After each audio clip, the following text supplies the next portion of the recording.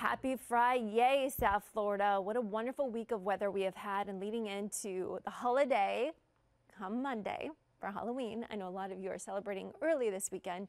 Outdoor plans will definitely be something you can do and not really worry about the weather forecast, except for Sunday. We're starting to see a little bit more moisture creeping into the forecast Sunday, but it won't be a washout. Just a little bit of showers are showing on our forecast models going into Sunday afternoon.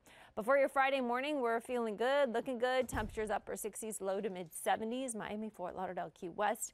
Dew points are in the 60s, so the air still feels really comfortable. We'll be near seasonal highs today in the mid 80s. Now, as we go into tomorrow, very similar forecast, though you notice already we're starting to see a few sprinkles clipping parts of the upper Keys and southern Miami-Dade. Tomorrow's lows in the 70s. The weekend looking good. You heard me mention, though, we will see a slight better chance of showers by Sunday, and then by Halloween, those rain chances do go down. So the weekend looking great. Seasonal with our temperatures, lows in the 70s, highs in the mid 80s. Have a great weekend.